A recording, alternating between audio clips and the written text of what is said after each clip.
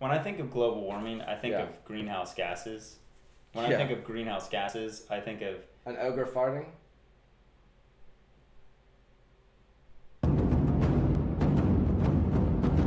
Today on The State of Us, we're looking at some recent revelations about global warming.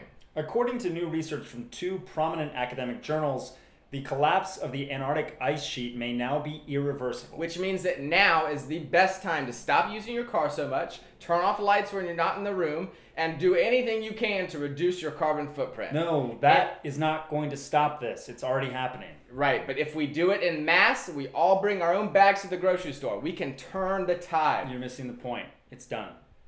But if we use jars for everything. We're out of luck.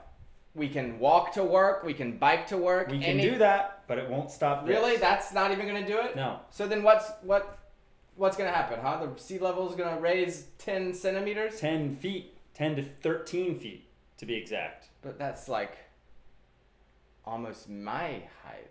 That would kill me.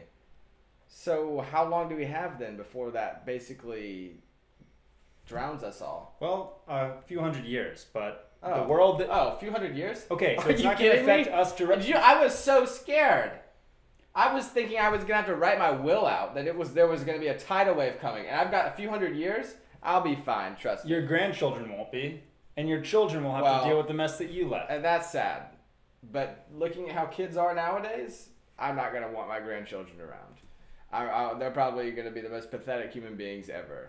They're going to be some sacks of fat who are eating Cheetos, whatever the new kind of Cheeto. Nobody's denying that, but just because we watched Wall-E last night doesn't mean that you have to bring it into our show. Okay, well, it was really good. It made me cry and laugh.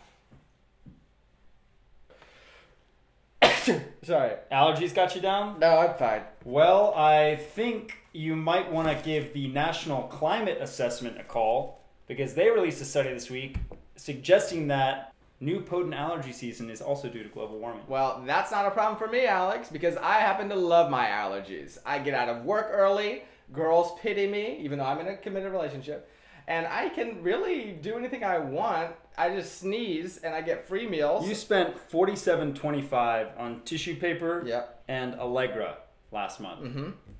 And well spent, because that's a tax deduction.